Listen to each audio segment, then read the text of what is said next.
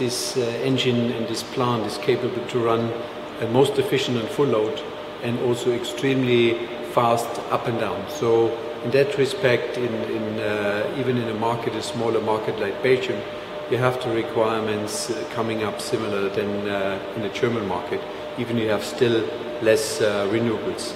But in general, the plant can run in all kind of modes, and therefore the fuel efficiency is extremely important, and you can save operating costs, you can save CO2, so it makes a lot of sense to use this high efficient engine and replace most probably older fossil power plants with higher CO2 footprint.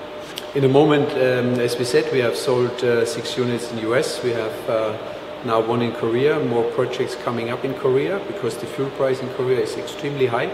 It's all liquefied natural gas coming into Korea, so they need a high efficient unit.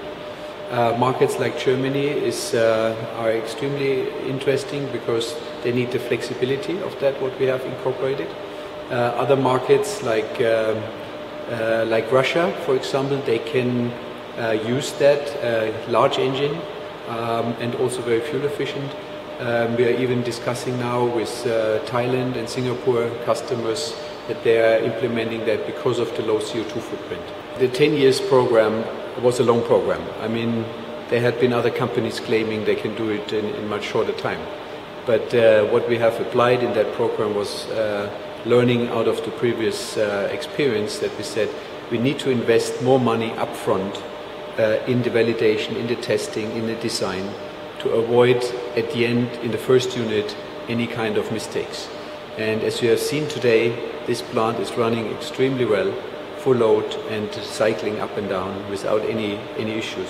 So the money invested there was clearly to make this program a very reliable program, meeting all the requirements, as I said, more than 60% efficiency, highest flexibility, highest ecological and economic values.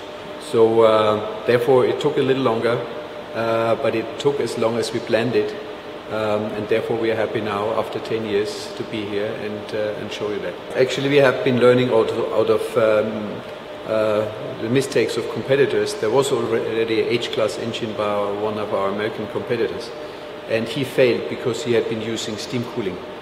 And we were clear from the beginning steam cooling is not the right choice.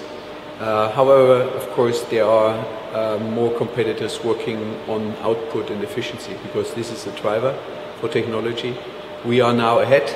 Let's see, I assume that we will stay ahead in the next years. And we are not ready and not finalized yet with our potentials to grow in efficiency and output. And I believe we are, because of the timing, well ahead in terms of reliable operation, which also helps in the market to show that this unit is reliable and can operate according to customer demand.